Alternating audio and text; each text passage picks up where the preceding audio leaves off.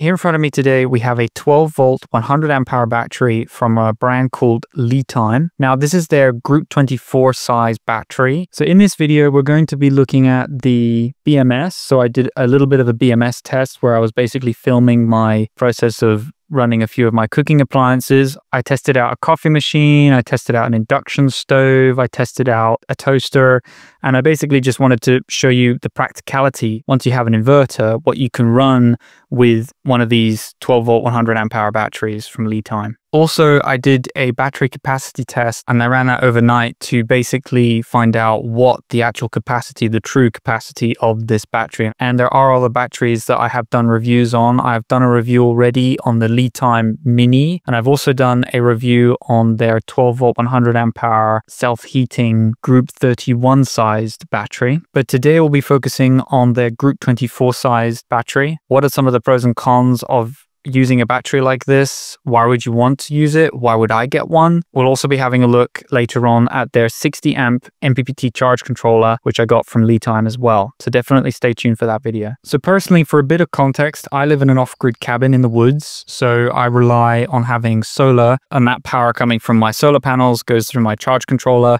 then into my batteries. And then from the batteries, I can either use a DC controller box. It's a hub that essentially allows you to connect up all sorts of different DC appliances. You can run anything from the car socket. You can run anything from a DC barrel plug. You can also run USBs, USB-C, and it's basically just direct current. So that's what the DC controller box is. And I actually have done a full review on that in case anybody's interested in that, explaining what it is, how it works. But I also wanted to demonstrate that you can use these batteries, these 12 volt 100 amp hour batteries. You can actually also use them with inverters. So I have two different inverters, and I'm basically going to use my 2000 watt inverter to demonstrate the capabilities of what you can do practically with one of these batteries. And so far, I've noticed that I'm actually getting consistent numbers out of the battery capacity tests from LiTime, so that's a really good thing to see. Definitely watch through to the end and you'll see where I talk about the battery capacity test. So one of the big plus sides when you're using this Group 24 sized battery is that it's actually pretty small. I'm actually quite amazed how small it is. I'm fortunate enough to actually own one of the mini batteries, which is also from LiTime. Actually, their dimensions are very similar. It's just that the Group 24 is a little bit wider. Now, one of the reasons why these two batteries have a slightly different size, but their BMSs are almost the same, is because the Mini is using pouch cell technology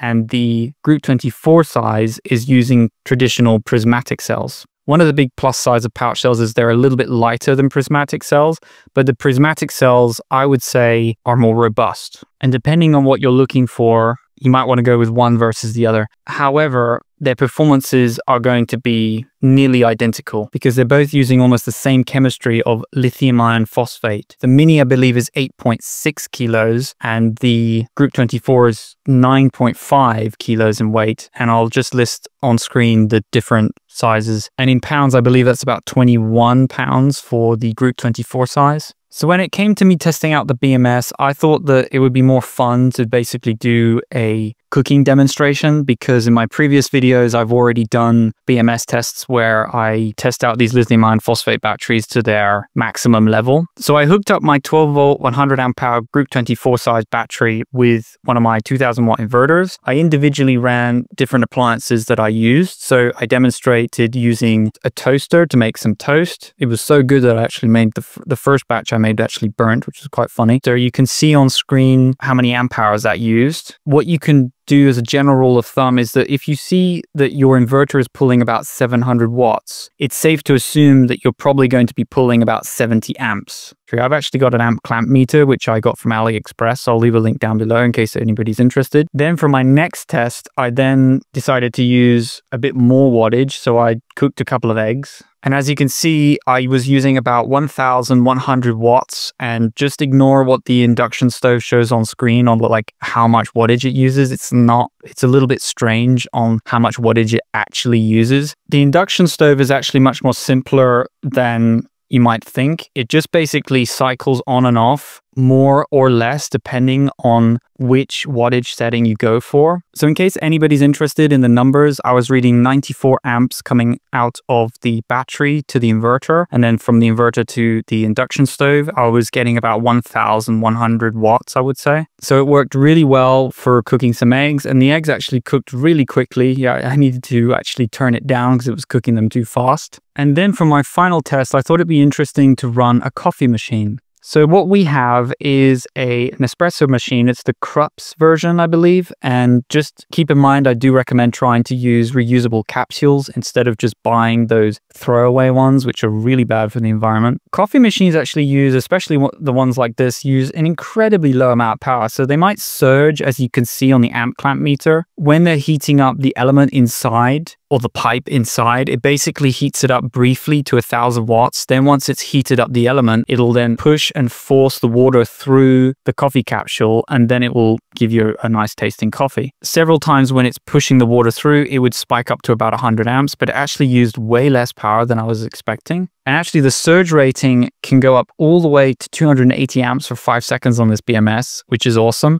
Now, a couple things to mention that you want to keep in mind with this 100 amp hour battery from LiTime. This Group 24 size battery that I've got from them, this one is the standard model. It doesn't have Bluetooth capabilities and it doesn't have a low temperature protection. However, I believe when you go to the international store and you have a look at the US one or in Australia, and you'll notice on the international stores that the Bluetooth model is available and also a low temperature protection version. Personally, in my experience, you don't really need to have low temperature protection. But if you do live in a place where you experience very cold temperatures, let's say -5 during the day, then you might want to get low temperature protection. There is a slight difference between low temperature protection batteries and batteries that have self-heating pads inside. There is a slight difference and a nuance between the two of them. They function slightly differently, but they roughly serve the same goals. So when I did a battery capacity test on this 100 amp hour Group 24 size battery, I was able to get over the rated capacity of this 100 amp hour battery. So literally they have stuck on the battery that the battery is rated at 1,280 watt hours. And personally, in my battery capacity test, when I used this Atorch DL24 from AliExpress, you can have a look at that. I'll leave a link down below if you want to do your own battery capacity tests. But when I did my battery capacity test, I got 1,300 watt hours out of the battery. You're getting an extra 2 amp hours out of the battery, which is awesome. Now, in terms of weight, this Group 24 size battery weighs 9.5 kilos. I even weighed it myself. I got almost the same weight. Also, you get a 5-year warranty with the battery, which is pretty cool. I've noticed that their customer service has been very prompt when I've been emailing them. And in case you're interested, the affiliate links are there for your convenience, but also as a way to support the channel. You can use the coupon code TheOneGoodRoad to save yourself like 5 or 6%. For the next video, you can have a look at the 100 amp hour mini from LiTime. I've already done a review on that. And if you are also interested, I have the self-heating battery from LiTime. And in the future, we'll be doing a review on one of their MPPT charge controllers, which goes up to 60 amps. And I believe the voltage on that is also incredible. So I'm really looking forward to testing that out. So definitely stay subscribed for that.